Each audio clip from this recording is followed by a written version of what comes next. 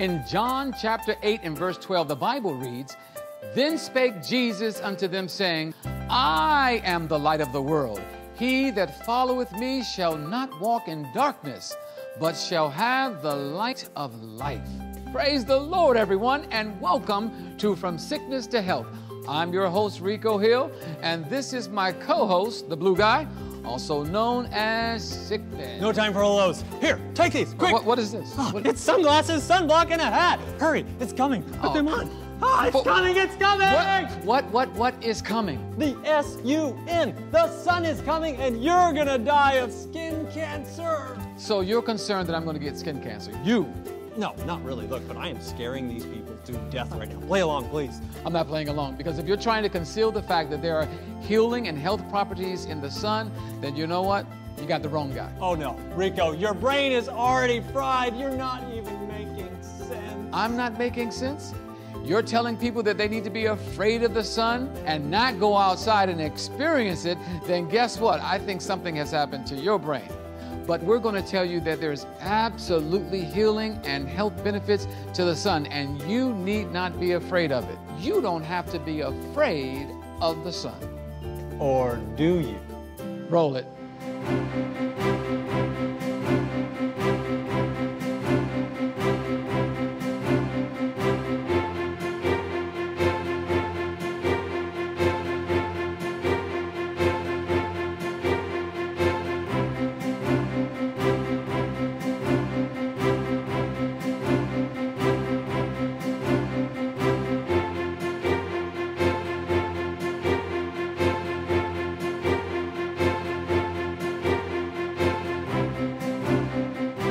Hello and welcome to the program today. This is From Sickness to Health, and I'm your host, Rico Hill. I thank you for joining us here in the studio. Today we have a riveting program to share with you. We're going to be talking about sunshine or sunlight. A lot of misconceptions about this, a lot of myths. And joining me here in the studio to talk about it, I have Dr. Schubert Palmer, who is chair of the cardiology department there at White Memorial Medical Center in Los Angeles, California. He's also an author. He is a minister of the gospel. So we're going to perfectly blend these things together as we talk about health as it relates to sunshine. But also joining us, we have with us a good friend, Namiko Madden, who is a health evangelist, and he has some really insightful things from Scripture to share with us as well. So welcome to the program, gentlemen. Thank you, Rico. Thank you very much. Let's jump right in, shall we? Yes. All right, let's talk about this. Sunshine. People are afraid of the sun, yes? Mm-hmm. People are, it's recommended by a lot of dermatologists, some doctors put on copious amounts of SPF something or another to cover the skin, yes? That's right. Before we get into all the things that we can share, the health benefits and some other facts about the sun, let's give, we want to be fair and balanced, let's give our friend Sickness an opportunity to share some things, what he's found out. Let's hear from him. Thank you, Rico.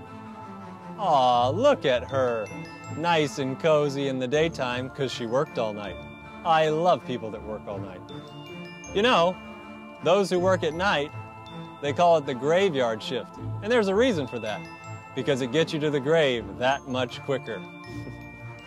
Those working all night and sleeping all day, they don't experience the healing benefits of the sunshine. And then when they do try and go into the sunshine, they take their sunglasses and their sunscreen to, get this, block out the sun. Sleep on, night owl, sleep the day away. Back to you, Rico. Well, so according to Sickness, I mean, people are, you know, they're working at night and they're sleeping during the day. They're not getting the benefits that you were just starting to talk about. So we want to, I think we should let those people know that there are some things that they could really benefit from by actually getting out in the sun. You were starting with some of the things that have to do with heart. Can you continue that? Yes, some interesting research that's just right now they're still trying to sort out is looking at some of the effects between, say, vitamin D, which we'll talk about how it ties in with the sun, and what it has to do with heart disease. They have found that in the non-Hispanic white and the Chinese population, if your vitamin D levels, which they generally have a higher level, baseline, and if their levels are very low, their chances of getting heart disease or heart attacks are off the charts. Interestingly, it's not the same with blacks and Hispanics, whose levels are typically low to begin with. So there is a lot of information that's coming out now about vitamin D and its relationship to heart disease and a host of other things. Congestive heart failure, again, up my street. There is a direct link, and we're not quite sure how the link all works, but there is a very definite link. A link, those who spend more time in the sun have better heart health. Is that what you're saying? That would be what it would translate to, yes. Excellent. Continue. Now, whenever you talk about sunlight, and you have to talk about vitamin D. It's like one of the most important elements. And the vitamin D is kind of interesting how you even make it. It is, the body makes it. It needs cholesterol. Oh, wait a minute. So it doesn't come from the sun? Because you always hear people, if we had a in-studio audience, if I had them raise their hand and say, how many of you believe the vitamin D comes directly from the sun? I believe more than half would say, yes, it comes from the sun. But it doesn't actually come from the sun. There's a process that takes place by being exposed to the sun. Talk about that as you go on. Right under your skin, as the sunlight hits the cholesterol that is there, it gets converted to, by a process, ultimately to vitamin D. Vitamin D as a hormone is essential for a host of things. It slows down the growth of tumor cells, for example. Oh, wow. And we'll talk about this the interesting correlation between countries, or even here in the United States where we're filming, where there's the winter belt season, you can see colon cancers off the chart. Winter belt season, what is that exactly? Well, maybe I made up the word winter belt. But coming from California, the rest of the country is winter. Amen, brother. So anyway, when you look at Michigan and going across where you have long winters, you can find a direct correlation with the rate of colon cancer and a host of other cancers. So researchers started to figure out, well, what could be happening? And it was obvious, they took a link as they traced the path. They found that the vitamin D itself, this kind of led to this research that has now tied vitamin D to cancer prevention, if you will. Wow. And you know what? It's interesting that you should say that, because in just a few moments, we're actually going to show a news clip that shows the value of sunlight and vitamin D in fighting cancer. But before that, we want to continue the discussion. I want to bring Rico into the conversation. And there's some facts about sunlight and sunshine. Can you share some of those with us? Right. I did some research on sunlight because I was preparing a presentation.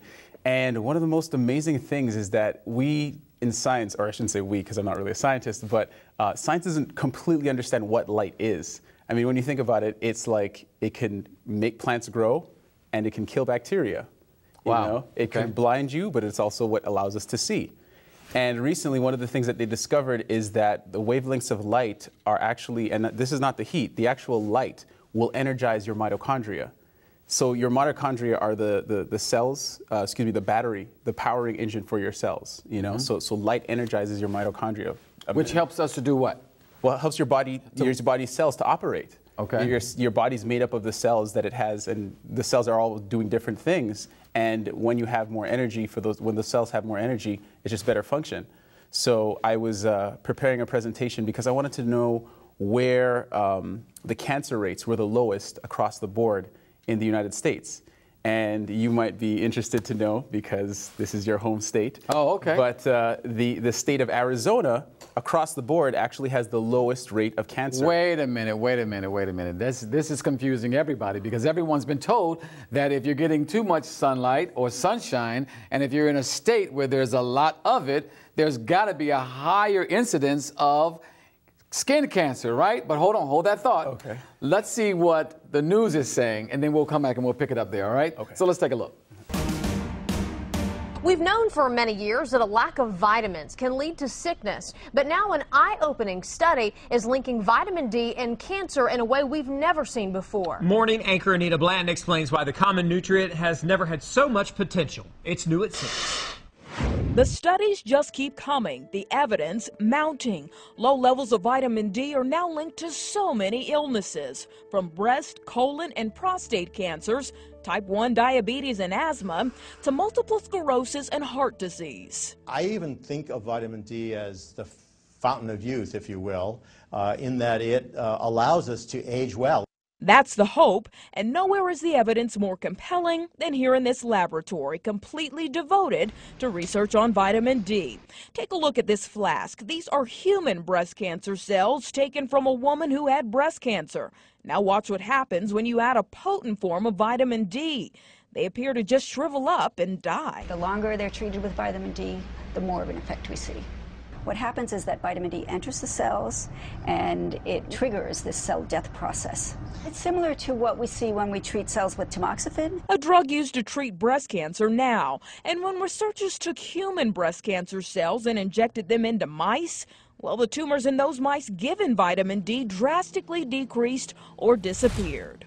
Whoa, I am blown away.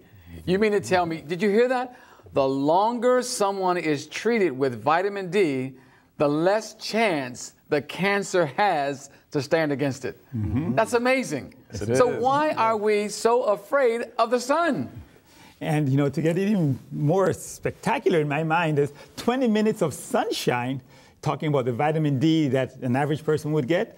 That would be to get that amount from eggs, you'd have to eat 100 eggs. I'm sorry, it's like you said 100 eggs. Oh, yes. Well, you know, it's interesting. You know, they measure the amount of sunlight in, or vitamin D in international units. Is that right? And I've seen that when you just get that 15 to 20 minutes of sunlight, it's like 10,000 international units. Precisely. And I think with supplementation, you can really only kind of get about 2,000 to 5,000, you know, in a dosage. Is that right? Well, they can sometimes make mega doses. You can make a mega dose with. Then again, you have to be careful. You know. What's the cautionary tale there?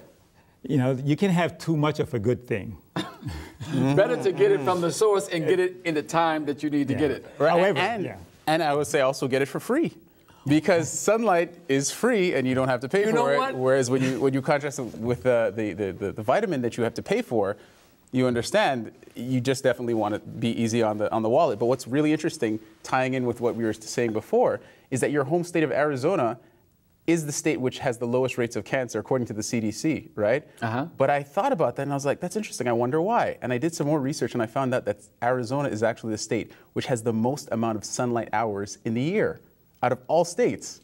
Well, you know what? I can attest to that because it is the hottest place I've ever seen. I never have understood why a place that gets so hot can also then get so cold. But whether hot or cold, you've got sunlight. Yeah. And that's a beautiful thing. But I was going to say earlier that the sunlight is free. It's absolutely free. And I was looking at the cost of just buying the vitamin D supplementation or supplements. It's expensive. And you can only get some for a little bit of a time. So, we want to do what God has already prepared for us, and it is free. I think what I just need to interject. As a physician, you know, having said all that, you know, there are cases where the supplementation is appropriate, it's indicated. You know, sometimes just thinking on where the weather does not permit to have the sunshine. Right. You need to do what you have to do. But you can't beat free. Now, Doc, you just brought up a good point. Now, sometimes there's a need for supplementation, but better to get the free. What would be an indicator? Now, can you check your vitamin D? Could you just know it? Or what do you have to do to find out? Remove the guesswork. You can check have your physician or your care provider do a vitamin D level. And that's through blood work? And that's a blood test, simple blood test, yes. Simple blood test, and there are numbers, right? If you are somewhere between 25 and 50, that's a good number? The numbers are supposed to be like 30 to 100, or some folks might say 40 to 100. If you know you've not been working, you know, for example, I work in the hospital, so a lot of the nurses, you know, graveyard shift. And in the graveyard shift, most of the time you go home, you never see any sunlight. I have had some friends that have been near death because their vitamin D levels were down to 0. And yes, they had to be in the sunshine and they had to get supplements in that case. But the point is, it happens, and it is one of the most frequently underdiagnosed conditions. Because most people don't know their levels. Absolutely. Unless you ask your doctor to actually test for that, you wouldn't know. That is correct. Is that right? That is correct. So how much sunshine should someone get? Because we want to be balanced and we want to be, correct in what we're talking about here, but we don't want to tell people just go out there and spend all day on their yacht, right? So hold on a second. We want to make sure that people are getting a healthy, balanced amount of time or sun exposure and not something that's going to be unhealthy. So what are the right amount of times that you mentioned 20 minutes? Is that for everybody? No, it's not. Sunshine or sunlight has the process with, some folks come endowed with more melanin than others. The skin coloring. Okay. So the more melanin, the darker skinned you are, the longer it takes for the sunlight to penetrate to get to do its work with the cholesterol under your skin. So doctor, I need a little more than, say, Namiko. Is that right? Actually, it's the other way around. He looks a little darker than you. So he needs more. Yeah. He needs more than I need. Right. Oh, okay. And so if you're fair-skinned, the 15 to 20 minutes is considered adequate. If you are darker-skinned, then that might need to be pushed up over half an hour or more to an hour. Ah, okay. Now, I want to continue this, but let's, we've heard what we are talking about here. We talked and we've gotten some understanding, but then we looked at the news clip, got some understanding from that. We should revisit that as it relates to cancer. But let's see what people are saying on the street. Sickness is out there. Let's see what they have to say. Now, I've got blue skin. You've got a little darker skin than I do. Maybe I need some more sunshine so I can get some skin cancer. What do you think of the sun? Spending time in the sun. Overrated, huh? Dangerous. Could be, yes.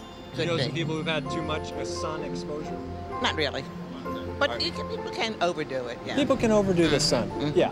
So maybe we could tell them to stay in their office buildings all day long. Stay safe.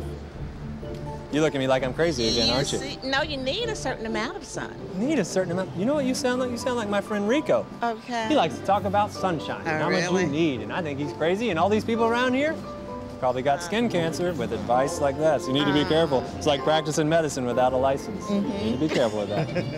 What about this sunshine, though? All you guys got way too much sunshine around here. What's that about? This stuff will kill people. Skin cancer. Look at that. That guy is suffering from severe skin cancer. That's the sun's fault. All right, what about the sunshine? You ever get in the sunshine? Why don't you like the sunshine? I don't want to get any darker than this. You're tanning up. You know what?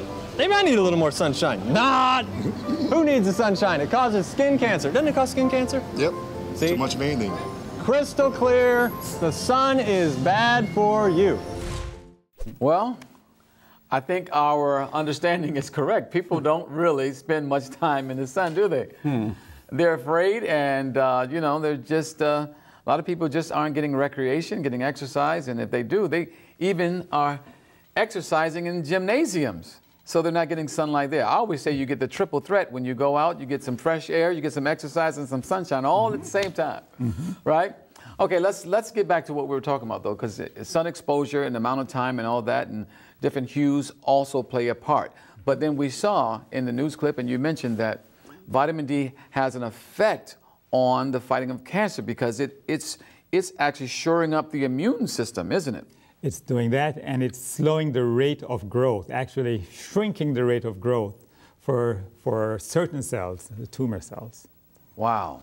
So this really is a clear point that that people need to get sunshine. But should they go out there all day long and to the point of almost like worshiping the sun? Because some people do that, you know. Some people go out there and they spend the whole day and they just don't, So what about that? Or they might spend it in the tanning salon just to have the same effect. Right. Dangerous. Too much of a good thing. Melanomas tied directly to sunburn. Deadly cancer. Basal and squamous cell cancers, these are the ones that are connected to overexposure to the sunlight. So like so many other things in life, there is a benefit. You could drown from drinking too much water, or you could have problems from taking too much of something that is a good thing. Mm-hmm. So we want to always make sure that we are doing things in moderation and we're being temperate. Yeah, and I may add one more thing too, and because sometimes when folks say, I'm going to go out in the sunlight and enjoy this, and so you put on your skin blockers. Yeah. Well, if you're putting on your skin blockers, okay, if you're going to be in the sun for 3 hours, but that means that your body has not gotten any benefit from being in the sun as far as vitamin D goes. So if you want to get the benefit, you have to allow some time for the natural sunlight to fall on your skin, and this can only happen, unblocked for a short time, at least for your 20 to 30 minutes. Mm-hmm. So someone who's really, really dark, though, they probably need to just be exposed to the sun without any kind of block up to maybe 45 minutes to an hour, maybe? Maybe. Really dark complexions? Mm-hmm. Because I noticed that sometimes you'll find that in the African-American community that there is very, very low rates of or levels of vitamin D. And it's, it's typically because we don't like to go out in the sun. Some people have theories about that. We don't like to hang out in the sun too much. But the average level is around 19 in the African-American community. It's around 30 or so in that neighborhood for white, and Asian is around 35. 19? Mm-hmm. The normal levels being 30 to 100. So that would require some supplements, wouldn't it? It requires supplementing it with being out in the sun to begin with, and you take it from there. So you never want to go straight to the supplement. You want to go to the source first. That's how I like to do it. I mean, I write for pills, but I have a heavy heart every time I write a prescription. Well, not so heavy because I need the work. Well, let's go to the source, because the Bible actually shows that the sun was important. God created the sun. He spoke, and it stood up in the sky, and it's been there ever since, hasn't it? Mm-hmm. And when we consider that when God took Adam and he placed him in a garden, I always like to say he put him in the eastern part of the garden. Mm-hmm. Is there a reason why he put him in the eastern part of the garden?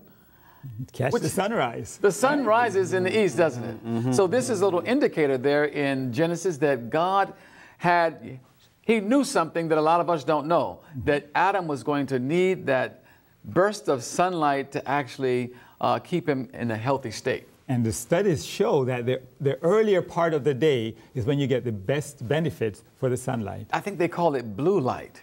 Mm-hmm. Blue light, where there's the ultraviolet rays entering into the eye and all that it does in terms of setting the clocks of the body.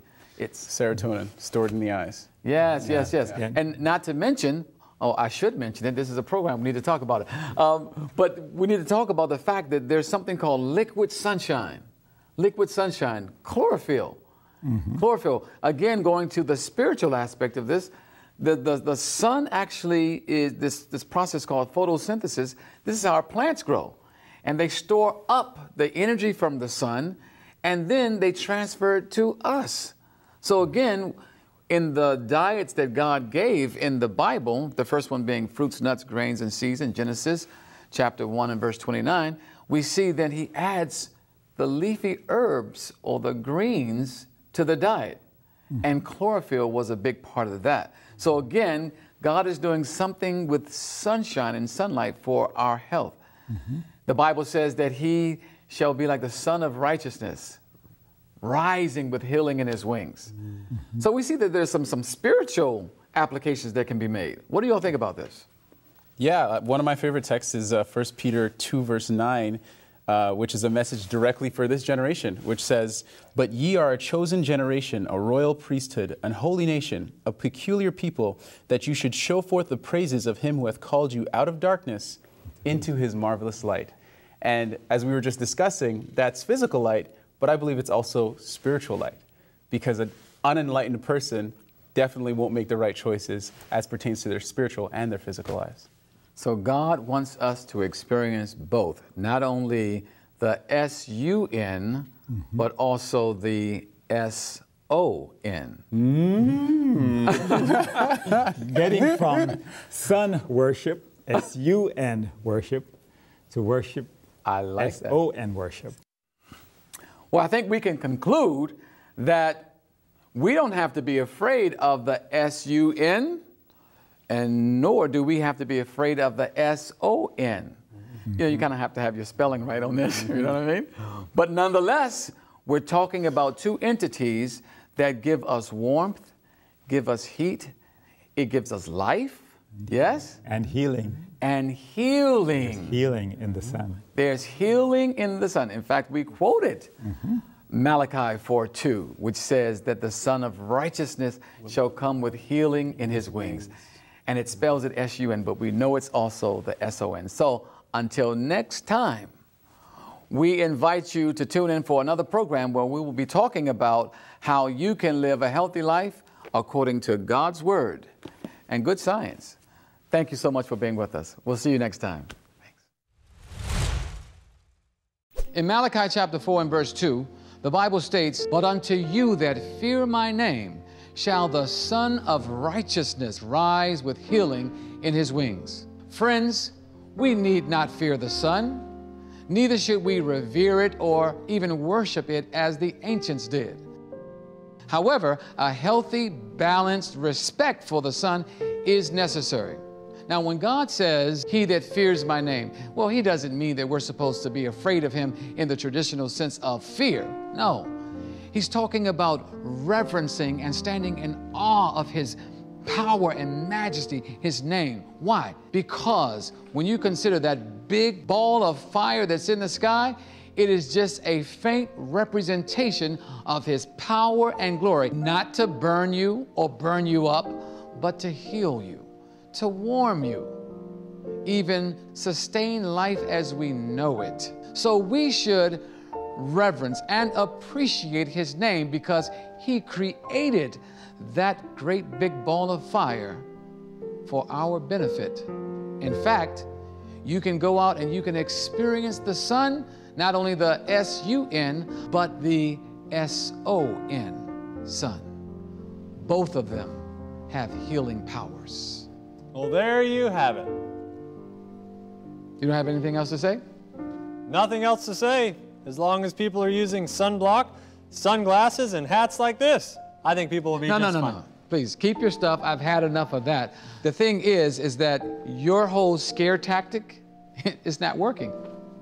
Oh, it's working very nicely. People in their cars on their way to work, in the house all day, they're never out in the sun. I think I'm winning. Well, regardless of what he just said, our bodies were designed by God to sleep when it's night, but during the day we are to be awake outside, enjoying and experiencing the wonderful benefits of sunlight. Well, that's our show for today, and I'd like to leave you with this as always. 3 John 2 says, "Beloved, I wish above all things that thou mayest prosper and be in health." Go out and experience the sun, both of them. I'm Rico Hill. And I'm the blue guy. Maranatha.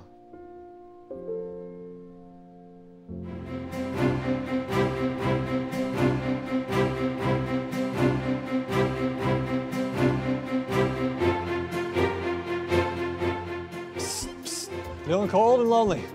Need a little light. Need a little light. Oh, man. Like the word says, men prefer darkness rather than light. Guys, who turned the light? Who turned the lights off? Need some light. Need some light. So thank you. Thank you. Sunlight is good. Sunlight is good. Maybe Rico was right. Sunlight is good. Sunlight. Who cut the lights off? Cut them back on. Oh, thank you. Sunlight is good. Sunlight is good. Oh, sunlight is good.